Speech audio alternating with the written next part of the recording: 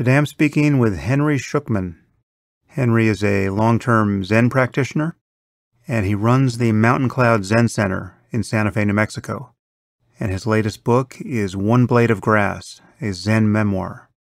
And as you'll hear immediately, Henry is quite a congenial voice. It was really great to talk to him. For the first hour, we get into his background as a meditator, and in the second hour, we get into the experience side of things and get deep into how Zen koan practice works and into concepts like emptiness and related matters. Anyway, I think you'll find it quite interesting. And now I bring you Henry Shukman.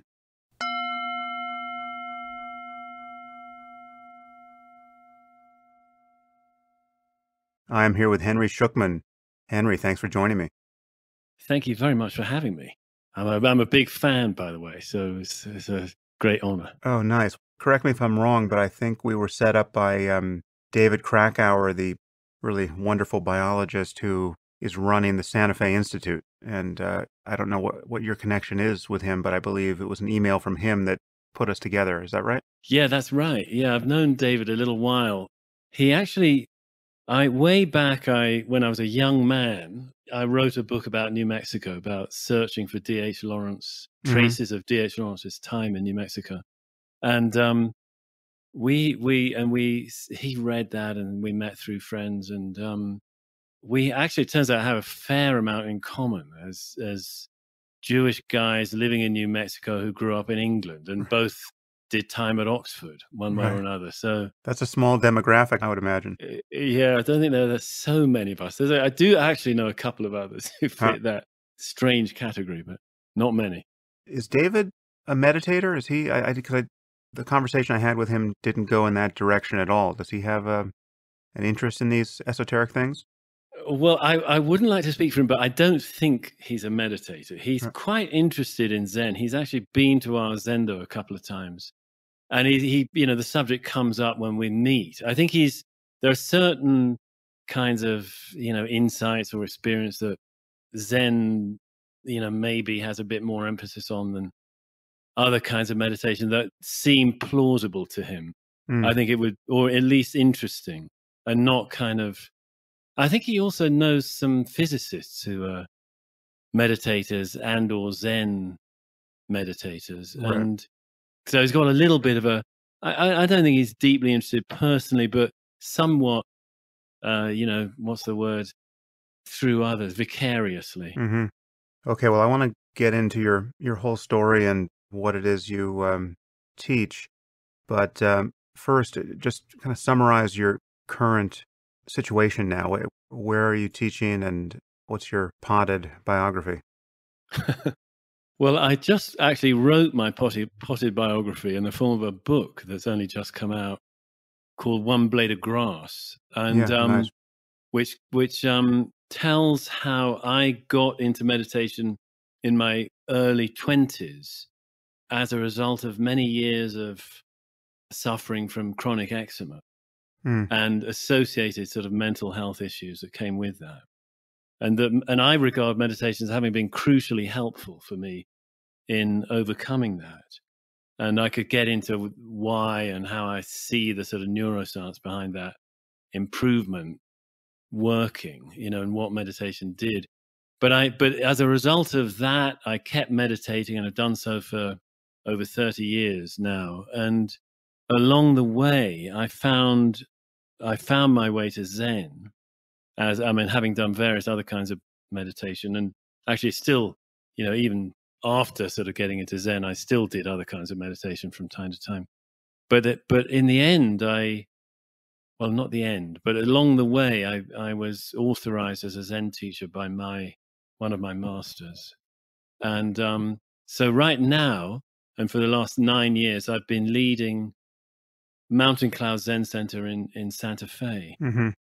Not something I could ever have dreamt of doing, actually. I mean, I was the unlikeliest person to really even be a meditator, let alone a guide to others. I was very, very restless. I was very, quite anxious, quite sort of ill at ease in myself, for much of my early life. Mm. And it was, yeah, but you know, but the practice really delivered. And, you know, I'm sure there's more, but it really helped in very significant ways for in my biography anyway. So Well, yeah, well, let's take it from the beginning. How did you get into meditation, and what was the first practice, and what was the proximate cause of your interest?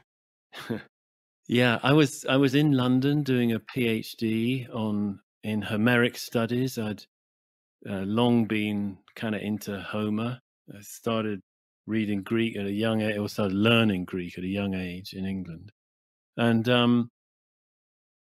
I was you know, I was really basically I was very unhappy, and I mean it wasn't I was kind of functional, but miserable, and Mm. I had in particular one good friend who was in a similar sort of station in life to me. You know, he wasn't actually a postgraduate student, but he was a composer and but trying to find his way in London, and he was not unhappy, and he had as much cause to be as I did, but sort of cheerful and flourishing. Of course, there's a lot of temperament in that, but there was also the fact that he meditated, and he plus the fact that there was the only kind of meditation that was widely, not even widely, but somewhat known at the time in London.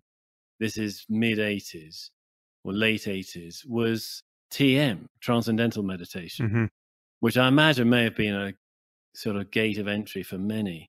And that's what I started out on. And I mean, I guess the fact the Beatles had done it kind of helped and, you know, made it a little bit more sort of approachable or respectable or something. And actually they also had a tremendous discount for graduate Mhm. students. It's very expensive, you know, Yeah, it yeah, seemed that no, it's seemed it's that at the time. quite a, an operation, if not a racket, depending on how you view it. Well, I have to say, from my perspective, it wasn't a racket. It helped a lot. You know, it really. I mean, just I think anything that induced me to be still for 20 minutes twice a day, which was the last thing I wanted to do, would probably have been helpful. But the fact that it was, you know, was involving calming down the nervous system, and I don't know about the magic of the mantra. I was always a bit skeptical about that.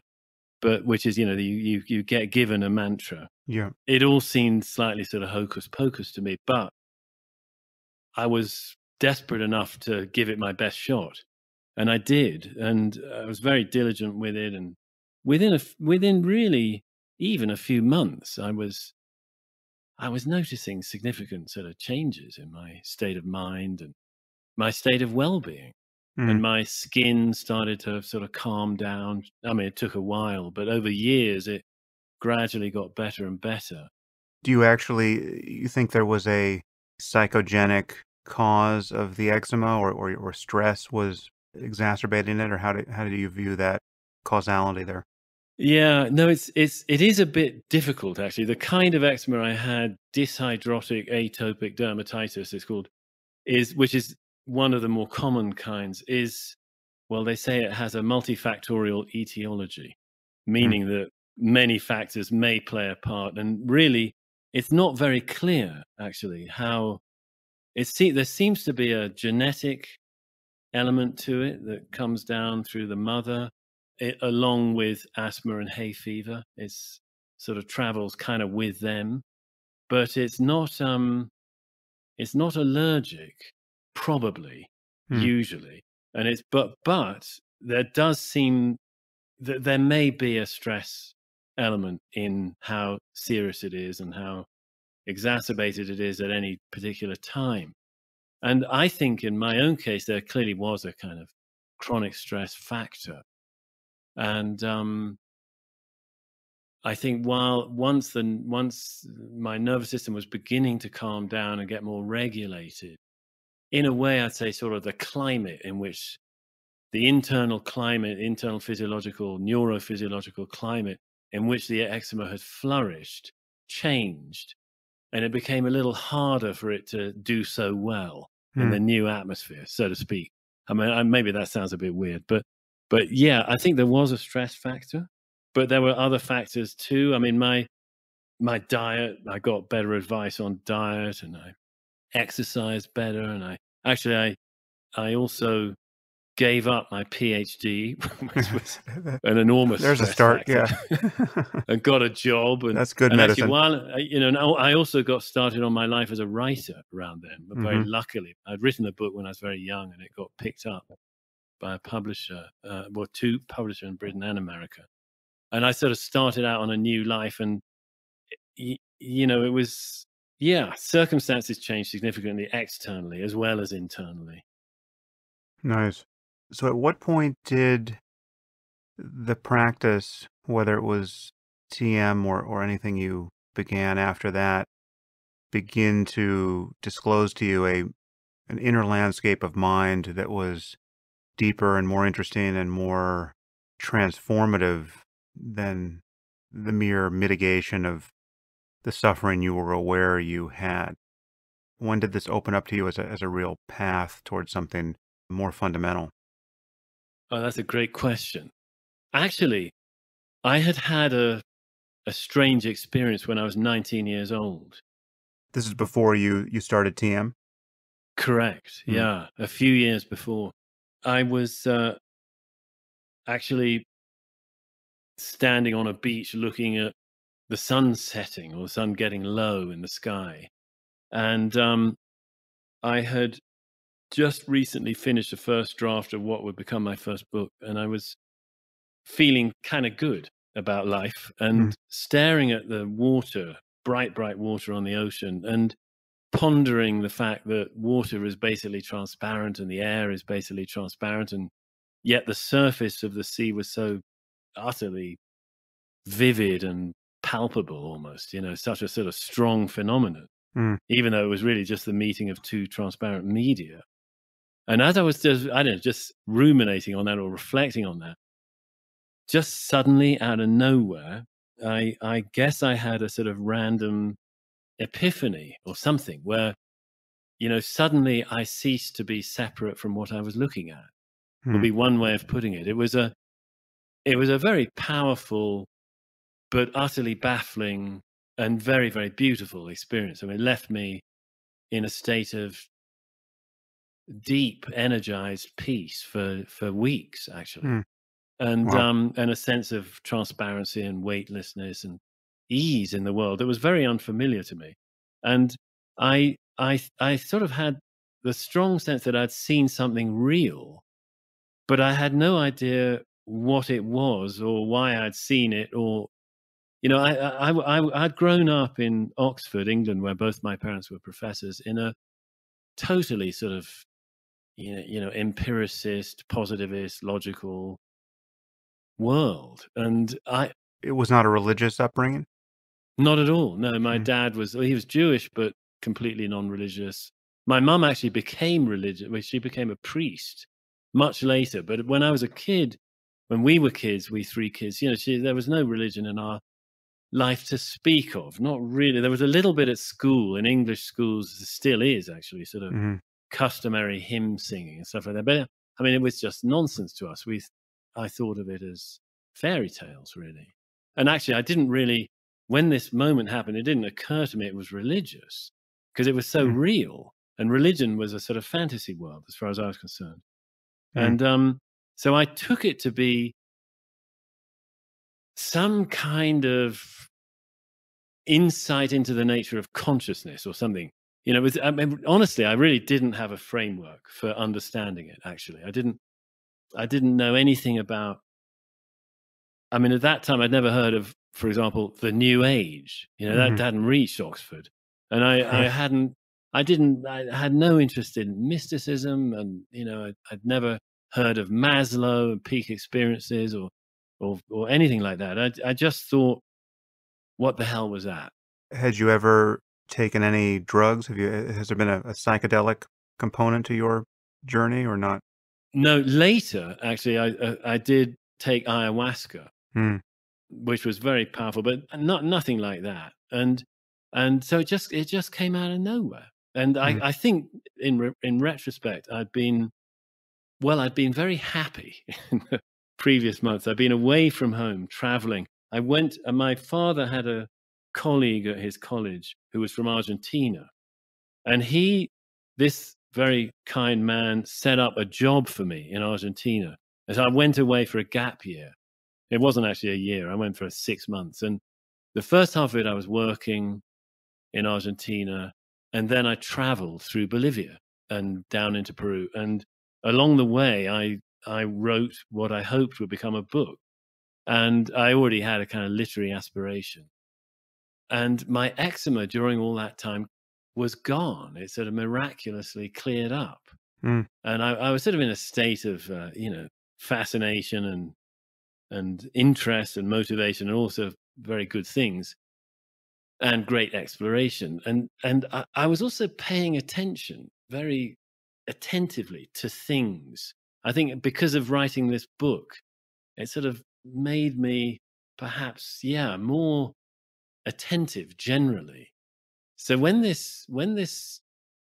somehow this sort of study of sunlight on water that Hmm. I was engaged in was of a piece with a kind of new interest in experience or something like that. So I think probably that played a part, but otherwise it came out of nowhere.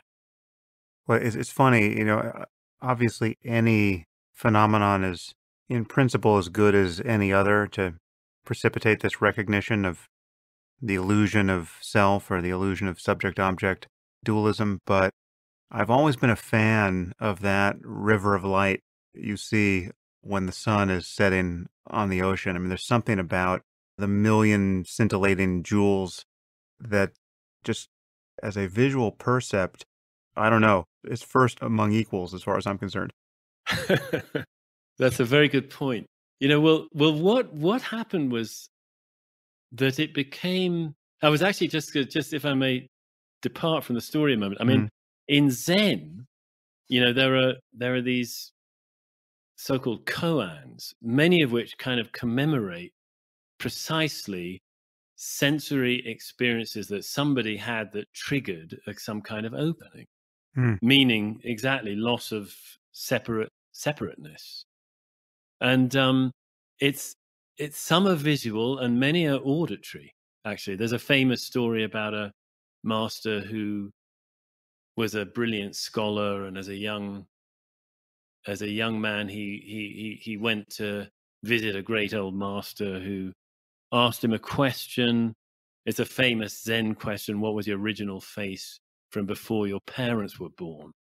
And he's called Kyogen, this guy, and he's said to have gone off and pored through all his texts and commentaries all night long, and found nothing that was an adequate answer, and come back crestfallen in the morning, said he couldn't answer the question, and left the monastery and went off wondering for years, thinking he'd failed or didn't have what it took or something. And at one point, he was, as an itinerant laborer, he was caretaking a shrine somewhere, and one morning he was sweeping and accidentally caught a little pebble in his broom that flew up and hit a big bamboo growing nearby. And when he heard the knock of this pebble hitting the stalk of the bamboos, he said he had some great awakening. And actually, the way he expressed it was that he said, "Everything I've ever known, I've forgotten. mm. Everything I've ever known has vanished." And I mean that was his expression of it. And he was. So there was an auditory one, and I think it can probably come through. There's another case where somebody has their robe or their shirt sort of pulled on by the master. The master just gives the corner of their shirt a little tug, and they have it precipitates a release of self or seeing through self. Well, I want to dive in there as deeply as we can go, but let's just spend another moment or two getting you to the path of Zen. So then, how did you land on Zen among all the other Buddhist schools you might have connected with, and just then I actually do want to ask you about koan practice because that's a practice I've never done at all, really, formally or even informally, and I have my own intuitive sense of how it works. but I'm really a complete ignoramus on the topic. So I'd like you to explain the logic of it as well. But get us up to the moment where you became a student of Zen. Yeah. So I was I'd been doing TM for several years. I'd written a couple of books. I was busy on, well, I had just signed a contract to write a third one, and it involved sort of tracing the footsteps of D.H. Lawrence in New Mexico. And so I came out here at the age of 28, and I quickly happened to meet somebody who was a Zen practitioner. And she, one afternoon, she just read me a little passage of the great Zen writer, poet, philosopher Dogen, who was a 13th century Japanese Hmm. master. And this passage was completely impenetrable, and it made absolutely no sense to me. And it was only a paragraph about mountains walking, and I sort of scratched my head a bit and sort of reread it and kind of forgot about it. But I found it kept sort of gnawing away at me over the next couple of days. And suddenly one I remember, actually, I was in the kitchen cleaning a cup, and I just suddenly had this sense that Dogen must have been talking about what I'd experienced on the beach by now, 9 years earlier. Hmm. I just had this sense that moment would somehow make sense of what Dogen was saying. I couldn't even really formulate why. It was an intuitive hunch, I guess. But it was enough to sort of make me think that perhaps there were people who had some idea of what had happened that then. And not only that, but had learned that it didn't have to just be a random moment that sort of somehow seemed a sort of a greater reality, and then kind of closed and was gone, and you had to forget about it, because Hmm. it had been that moment had been sort of one of one of various stressors in my life. Like, well, I felt that I'd seen something really important had happened. Then it seemed to sort of resolve life in some strange way, and It's interesting though. Why didn't your exposure to TM open the door to the search for an Indian that is nominally Hindu guru? I mean, because surely that was getting advertised to you somehow in the context of being a student of TM, right? Well, that's a good question. I've asked myself that. I mean, for one thing, I didn't really want to participate in any kind of institutional anything. Mm. And I'd had from a young age, really, quite a sort of rebellious resistance to any form of authority. I've been quite a rebellious kid, and becoming a writer actually was almost sort of part of that. I wanted to be my own boss. So I didn't ever go. Well, once I eventually did. Only after about 4 years did I ever go to a TM retreat. I went to a weekend once, and I just had thought of the TM as a kind of medicinal, Hmm. remedial, therapeutic thing, which I think for many it probably was or is, or certainly can be.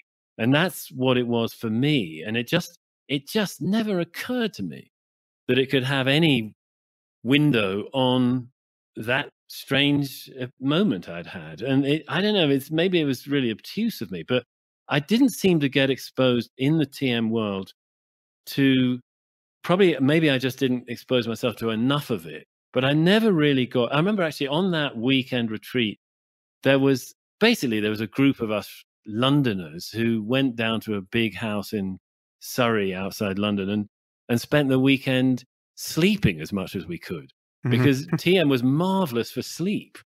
And Hmm. so, but every evening we were supposed to go after supper to a class where somebody kind of with a whiteboard explained these different levels of consciousness. It was just, it was utterly boring. I didn't really, most of us just yawned through it, couldn't wait to get back to bed, Right. and certainly I didn't pay any attention. I mean, I noted it, and it also, it wouldn't, even to whatever extent I did pay attention, it didn't even occur to me that what they were talking about might have something to do with what I'd experienced. Mm. I don't know why. I mean, I guess it was just dumb of me. Yeah, it's interesting what you described there about the medicinal, merely remedial capacity of TM received in that context is certainly happening with mindfulness now for many people. It's as you know, mindfulness is ubiquitous in the culture, and many people are engaging it very much in the mode of finding some technology, yet another technology that can help them optimize their performance in life and reduce stress. And it's a new exercise in a sense, and they really don't understand its fundamental power to rewrite the firmware of their engagement with reality. I couldn't agree more. And I mean, I think it's that's one reason I wrote my book. It's really emphasizing how powerful these practices can be. I mean, it's not, and maybe it's more than firmware; it's hardware. I mean, Mm. so much can be torn up, and so that we enter the moment in a completely new way, and we can do, and again and again and again. Not replacing one view with another, but actually being able to, sort of some sense, sort of join the arising of everything in each moment. Mm. Yeah, so it was a totally different way of living. So then, who was the first Zen teacher that you engaged, or how did you get into Zen? Yeah, well, actually, I having made this connection with Dogen and that beach moment, I then started doing Zen, and after a while, I went and did a week-long retreat that was very, very, very, very difficult. I mean, it was sort of grueling, but Yeah. somewhere near the end of it, I had another extraordinary random moment of revelation, really, where I just vanished.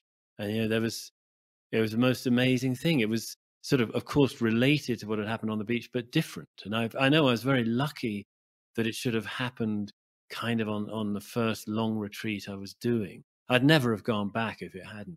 Mm-hmm. And Yeah. but it was a sudden, really clearly just seeing that I, as I'd taken myself to be, had simply never really existed. I had just been I had conjured myself, and it was just utterly marvelous to be freed of that, to see through that fundamental illusion that, all along it had seemed so definite that there was this me to whom everything was happening, and that, all the different experiences I'd had in life they were all on a single thread, and that thread was me. And to find that me was simply a fabrication. I can remember it. It was the most startling thing. It was like a flashbulb went off in my head, and Mm. that's what it revealed. And it was, I remember sort of trying to. There was a teacher actually on that retreat, a very nice guy called George Bowman. He was a Korean lineage Zen teacher from this very popular guy, Sang Sunim, I think he was called, or Sung Mm-hmm. San. Sung San. A lot of people seem to read him still. And this guy, George, had trained with him and been authorized. Was he the husband of Trudy Goodman? Exactly. Yeah, yeah. E- So yeah, okay. Yeah, I know Trudy. I don't think I've ever met George, but I know Trudy. well, I mean, I think she was there on that retreat. It Mm-hmm. was, it was one of the first retreats ever held at a small and lovely retreat center way up in the mountains in New Mexico, actually. Mm. And I mean, it was, yeah, it was absolute sort of, it was astounding to me. It was different. It was so different from the experience I'd had on the beach, but somehow I knew they were of a piece. They were related in some way, and anyway, that was it. After that, it took me ages to find a teacher. I didn't even then I didn't really want a teacher. I just wanted the Mm. practice, and Right. I was very, very, like I said, I started going to this monastery in New York State, Zen Mountain Monastery, but I couldn't really. I was very good practice, and I liked going in many ways, but I didn't like the sort of the heavy kind of power trip going on, and I didn't like robes and all that Mhm. nonsense. And I mean, basically it took more or less something like another decade practicing a lot. I used to go to the Vipassana Center also, and I was teaching in southern New Mexico at a university there, and there was a beautiful little Vipassana center up in the hills I used to go to, and I did some mindful, MBSR training. I did a variety of things, but somehow Zen was always the thing that I knew that it knew. Most of all, I wanted help with these sort of random moments of revelation that I somehow believed that Zen really kind of knew about. But it took a long time for me to find someone. I guess, when the student's ready, the teacher appears. Well, I had many teachers appear, and apparently I wasn't ready. But eventually I did. I had an absolutely lovely guy from a lovely lineage that was much less formal, that was actually still Japanese. I mean, his master was Japanese, and they didn't put all that emphasis on a sort of scary liturgy, and it was informal. Yes, you lit incense before a talk, and there was a candle with a Buddha on it, Buddha behind it. And so there was a little bit of liturgical formality, I guess, but you wore normal clothes. Mhm. It was just had a sort of relaxed, warm atmosphere in the Zendo, and it was. I didn't like all that. I wasn't interested in adopting some other culture, and Right. certainly wasn't interested in getting into a religious context, as I understood it. I mean, some people I know will argue with some plausibility that Zen is a religion. That's something we could definitely talk about if you're interested. Because for me, it's not, but I would have to defend that position. I know. But anyway, eventually I did find back in my hometown of Oxford, actually, I had a fellowship there at Oxford Brookes University, and we were living back there for a couple of years. And there was a Zen center, and there was this lovely guy teaching there who was a recently retired lawyer, sort of normal human being, not Mhm. he didn't look different, didn't act different. He just had some very deep practice behind him, and he was able to Mm. articulate it beautifully. And he was a koan teacher. Yeah, so this first retreat that you sat where you had another awakening experience, was this a just sitting practice or was this koan practice? Yeah, that's a good question. Actually, I was asking the question, who am I? Hmm. Which he had suggested. That is, in fact, it's considered a koan in Zen. And so I had just been gently sort of exhaling, who am I? Mm. I wasn't actually, he just suggested, anybody who wants to can try that. I wasn't particularly, at the time, I was just kind of desperate to be in less anguish because I was, my knees were in great pain, my hips were uncomfortable, my skin was flaring up a bit, and and Mm. my mind was just a sort of maelstrom of of distressing thoughts. So I just wanted anything. I thought, well, why don't I try the question? Maybe it'll help. Maybe it'll distract me.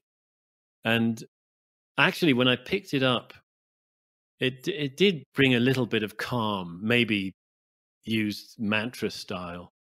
Right. But then I remember we had one afternoon where he suggested we all sit outside, and we were doing that, and it was actually even more uncomfortable because the ground was uneven, and one of my knees was just, I thought I've got to get up, I've got to move, I've got to do something. But right then I heard the wind traveling through pine trees across the field, and I just noticed, wow, they sound like a jet engine, the way it's roaring, the wind is roaring in the trees. And that was kind of interesting. Suddenly it just felt nice it felt somehow like recovering some kind of innocent wonder or something, just for a moment, to be caught up in the quality of sound of the wind in the trees. And right after that, this flash revealed that I knew the answer to the question, "Who am I?" I'd found it. I wasn't here. I never had been. And Mm. and actually the same pain in my knee after that moment, I realized it was still there, but it had turned into a warm tingle that was not at all unpleasant. Well, I want to drill down as far as we can on this insight into the illusoriness of self. But before we do, I mean, and maybe this will be part of that conversation, I want to understand the koan practice because I'm very familiar with the various ways one can be wordlessly paying attention to phenomenon or the awareness of phenomena and have that be the practice. But maybe you can describe and give a few examples of koans and just describe just the phenomenology of working with one and how that is a doorway into a kind of non-conceptual experience of consciousness in the present. Yes, yes, I'll do my best. It's not entirely easy because it's I mean, you could say this initially that nearly all the koans are excerpts from the lives of enlightened masters who presumably have sort of gone beyond being caught by the illusion of self and are living in some sort of slightly different kind of consciousness because of that, one less dominated by sense of separateness and sense of self. So they tend to be tiny little anecdotes from biographies where the master says or does something that makes no sense, basically. Mm, And but the presumption, I suppose, is that what they say or do does make sense from a very different perspective. So one famous example of that is, it's often actually used as a first koan, is when a monk asks Joshu or Jiaozhou, does a dog have Buddha nature? And Joshu or Jiaozhou answers mu, which literally means not. But this is weird. I mean, I know I've done a lot of mindfulness practice as well, and I can imagine how strange this might sound to somebody who's familiar with mindfulness practice of various stripes. Well, mm, why on earth would I want to occupy my precious meditation time, with a weird little story from early medieval China? And in fact, you're told not even to think about the monk's question about the dog and Buddha nature. Simply sit with Joshu's answer of mu. And the again the I mean I'm almost embarrassed to say it, but the underlying notion really would be that somehow that little syllable from Joshu sort of preserves or contains Joshu's own state of awakening, kind of, mhm, which I know must sound rather hard to take, actually, but but it does kind of remarkably sort of work quite often, that people sit with this little syllable mu, and if they're willing to do it, and if they're, by what for whatever reasons feel it's worth doing, and it does actually, not reliably, but somewhat regularly seem to precipitate moments of awakening. It did for me. mm, I'd been sitting with it for a while. I mean, of course, this is on the back of 15 years of regular daily sitting. And when I finally met this teacher, John, he was called, I started sitting sort of more seriously with Mu. I'd done it a little bit before. And, again, one evening I'm bringing up a plate of food to my wife, who's watching a movie with the two boys. And all of a sudden the room just disappeared and everything just disappeared. There was still a sort of witness, but the contents of the moment outside the witness just sort of vanished. And you know, I wouldn't have. I mean, you might think, well, why give any credence to an experience like that? But you know, it came with a tremendous force of a sense of reality that, and it was tremendously helpful. It really sort of broke a number of strong attachments that were still Mm. quite habituated and conditioned to me. And you know, and so a great joy comes with it, a great sense of deep belonging, you know, in things, and sort of being wonderfully sort of intimate with things. And that was precipitated by working with Mu. Why? I don't fully know. But what I do know is that, having had that experience with the koan, when I went back to see my teacher and started sort of reporting on this, I realized almost immediately that he knew exactly what I was talking about. And he recognized sort of what I was describing. And actually, I also talked to him about some of these earlier moments I'd had, and he recognized them too, in a way that wasn't just, you know, I could sort of feel that they found purchase in him, sort of thing. There was a real sense of him getting what I was talking about.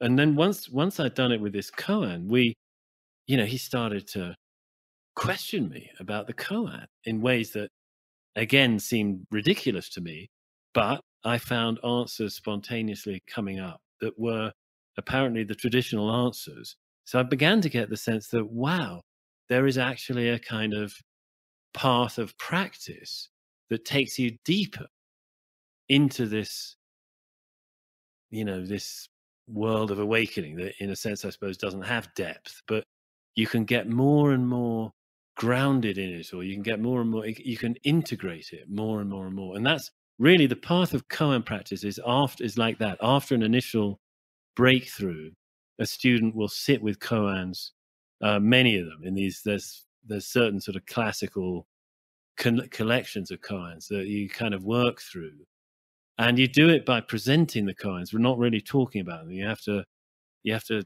do something that shows, sort of brings the koans to life, sort of embodies each one as you go to the teacher. And you know, you've either got the traditional presentation or not. I mean, I know it sounds very strange, I'm sure, but it's very powerful, because what it does Mm. is gradually it allows sort of, you know, awakened heart, mind, or whatever, to become integrated into everyday life. Mm.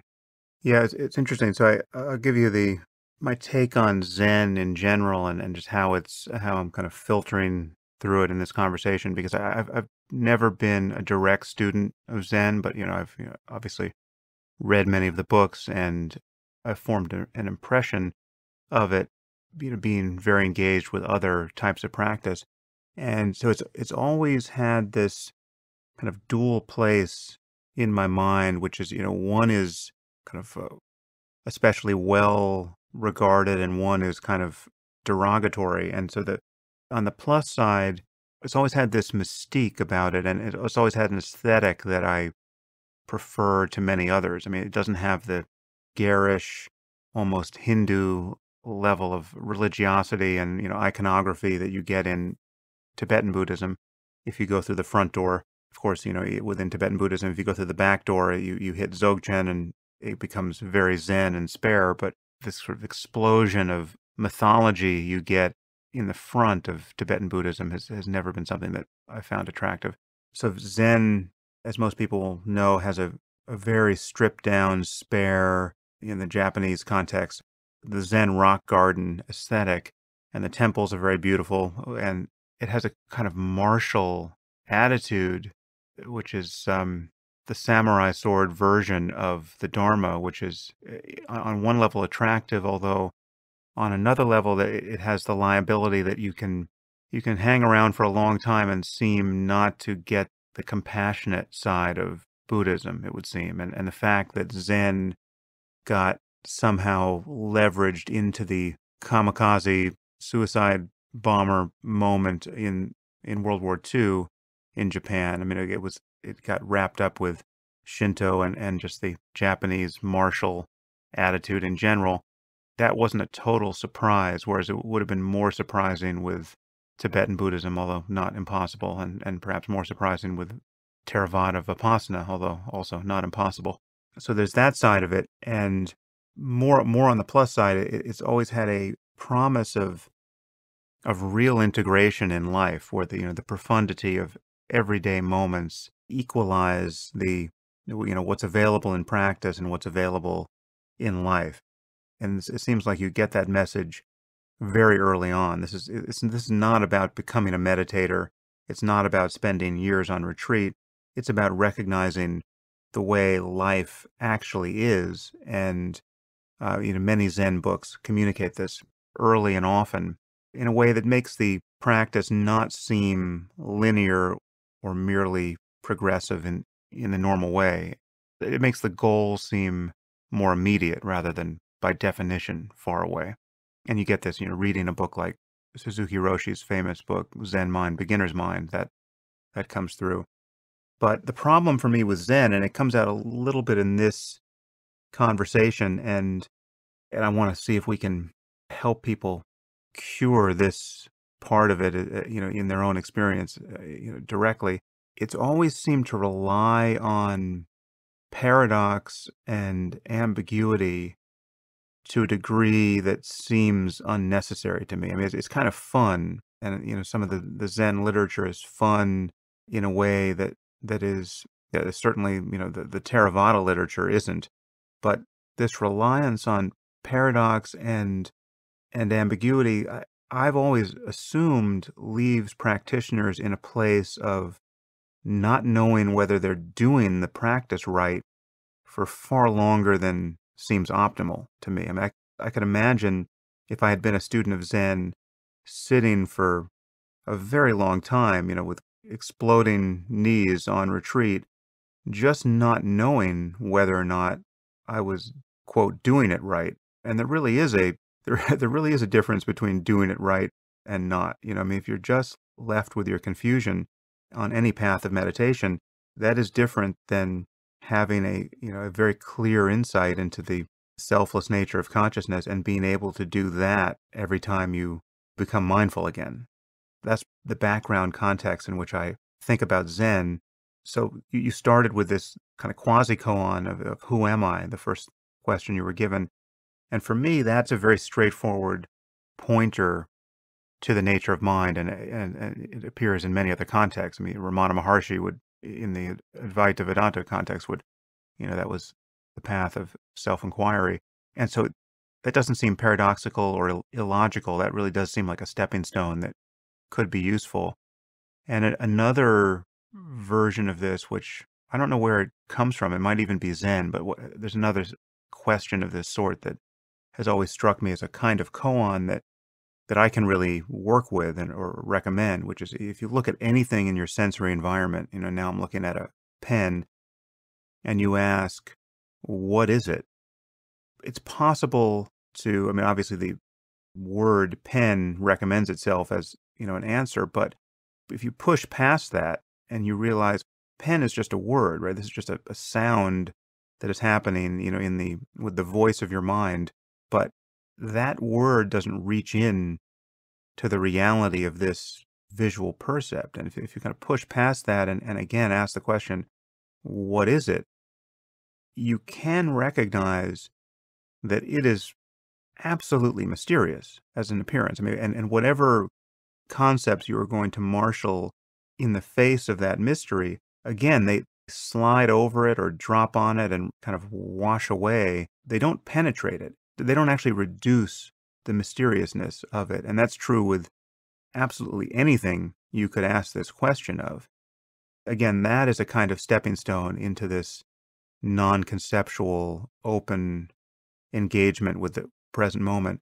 But when you take me all the way to Mu, I feel like I could probably work with this, right, given my other experience. But I do see the possibility of a student being given that koan and just making no progress at all for the longest time. And so I know I've given you a lot to react to here, so I just push that all to your side of the table and await your answer. Yes, yes, yes. Mm.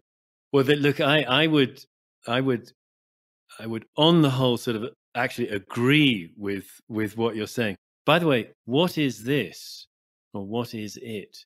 Mhm. That's a question that comes up that is a Zen koan. I mean, I'm sure it comes up in many other contexts as well, but that's considered one of the basic early koans as well. Mhm. I mean, I would say, first of all, in my own case, I was lucky in that I didn't start with Zen. And I Right. think that's probably good fortune. I Nowadays, as a Zen teacher, I don't think people should start sitting with Mu for quite a while, and if at all, it's not like everybody has the right sort of temperament or need for doing, or likely benefit from doing koan study. It's just not for everybody. So as a teacher, my method, it's always sort of evolving, but at the moment is I'm teaching basic mindfulness to Mhm. beginners. I think people should have easy tools for sort of working with present moment experience, including difficulties that will come up, sort of, what would traditionally be called the five hindrances. People should know about them and sort of have ways to work with them, be able to parse out interior experience into, you know, internal talk and internal image and emotion sensation in the body.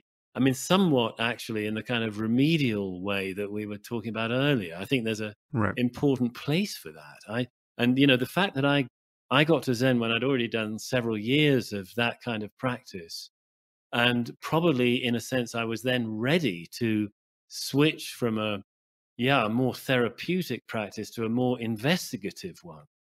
But I don't feel that. I mean, I see many people who've been long time Zen practitioners actually who are trying out a new teacher or whatever, who I think really need to do mindfulness practice, and I teach them that. And so Mhm. I feel I am probably departing a little bit from the most traditional ways of doing Zen, but that seems perfectly reasonable and sensible to me. I'm part of an organization, an international group of Zen teachers and students, called Sambo Zen, which still has a Japanese abbot. But he's a sort of, he's lived in London a lot. He lived in Boston. He's fluent in English, and he's a businessman. And he's sort of, I mean, he runs a big company as well as being a Zen teacher. So he's kind of in the world in that way we were talking about earlier. He's a good example of that. But at the same time, he's not sort of hidebound by old ways of doing Zen, and he's not somebody who's big on liturgical practice. I mean, actually, for all you were saying that I do entirely agree with about the stripped down nature of Zen, all that's true. But actually, there are whole schools of Zen that place a lot of emphasis on liturgy. It may be Mhm. largely black and white, but it's still liturgy, with Right. chanting and drums and bells and, all the giant Buddhas and stuff. Personally, I find that I can't understand why anybody would do that, but from another country. But I mean, I sort of understand. I'm sure there's a lot of wisdom in it and so on. But, my view, actually, Sam, there was something else you said. I do want to speak to you about. What about the compassion? Where does that show up? Well, that's a very important point. And again, I think I was probably a bit sort of lucky in the sense that I realized quite early on in my Zen sitting that it was all about the heart. And I felt this sort of, I'd come into the Zendo, or I'd get on my little cushion at home, and I realized that if I didn't sort of connect with some kind of tenderness inside myself, it was going to be difficult. Mm. And the simplicity of the Zendo, with this very sort of, and by the way, this became much clearer to me once I'd found the teacher that I was talking about earlier. But I'd already sort of picked up on it that somehow you couldn't really do it unless you were finding a warmth and tenderness in your own heart. That was what it was really about, but it was kind of hidden.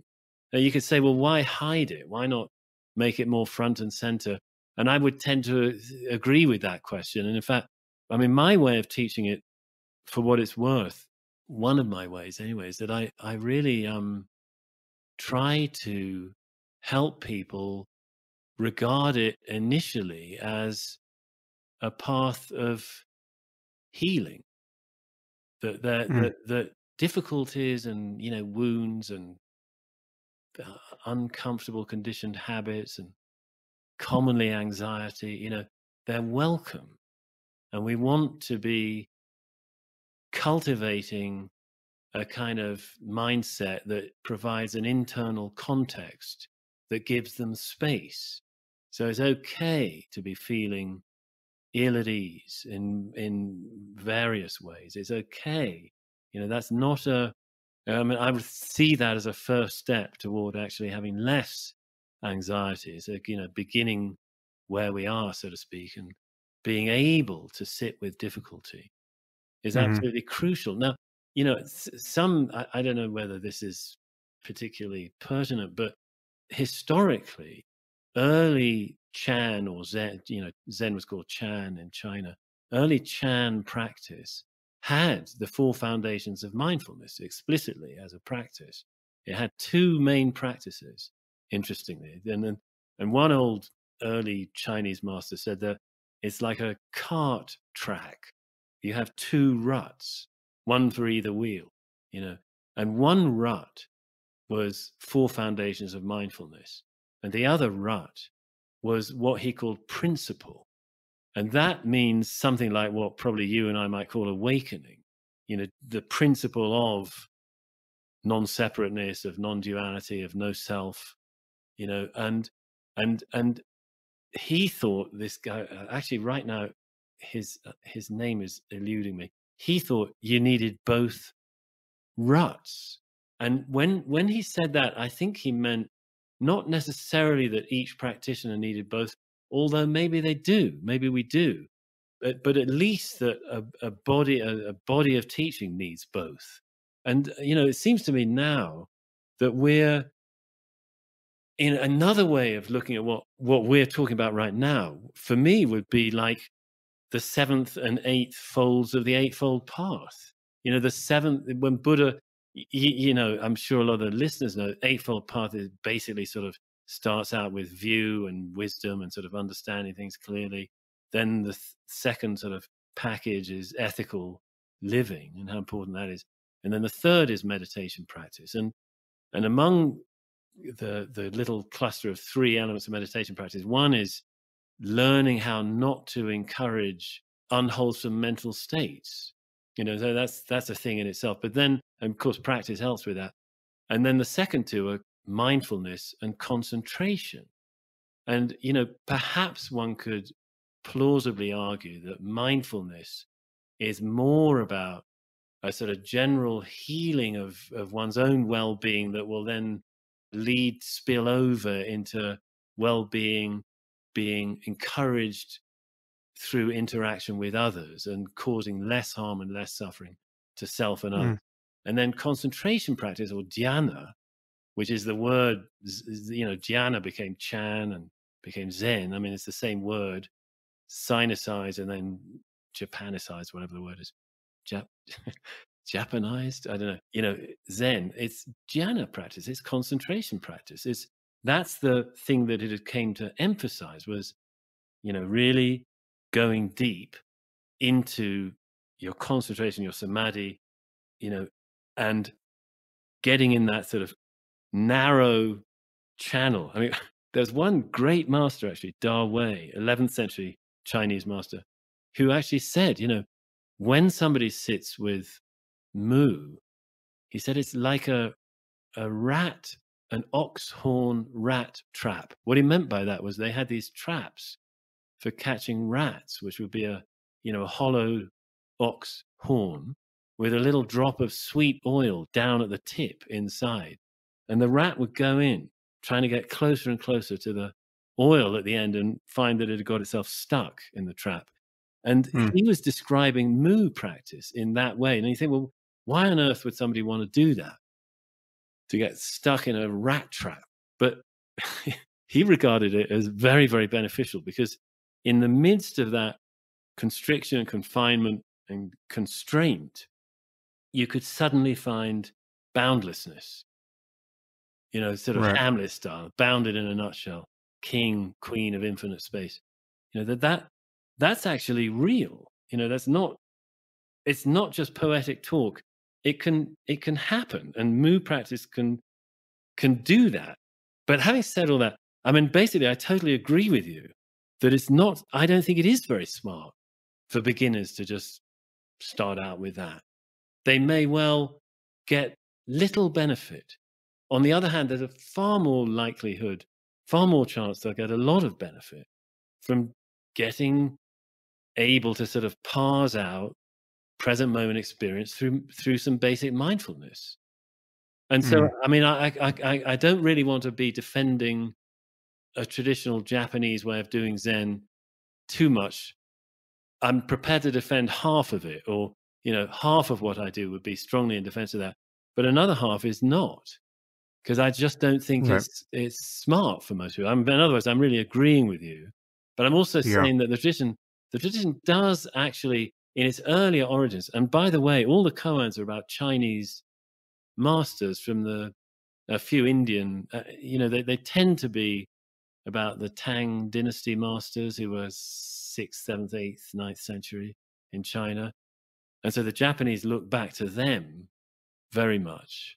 And so I find, and so do my sort of cohort of colleagues and stuff, we tend to be really studying those Chinese masters.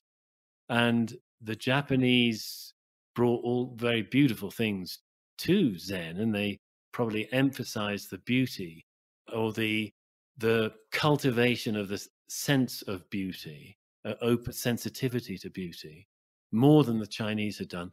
But they did, I agree. They also brought in this sort of samurai spirit. I mean, I think it predates the Second World War, by the way, I think.